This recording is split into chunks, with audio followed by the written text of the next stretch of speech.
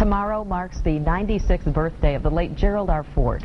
The day will be celebrated at the Ford Museum in downtown Grand Rapids. 24-Hour News 8's Suzanne Jiha in studio with more. Susie?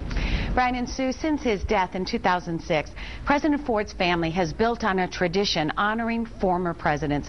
Each year, the sitting president in the White House sends a wreath to the gravesite of those who have held the office. In the case of President Ford, the ceremony's been expanded to also include a wreath from the family that is set in place by local community members. President Ford's daughter, Susan, is in Grand Rapids for tomorrow's event. She talked with us today about the significance of the ceremony.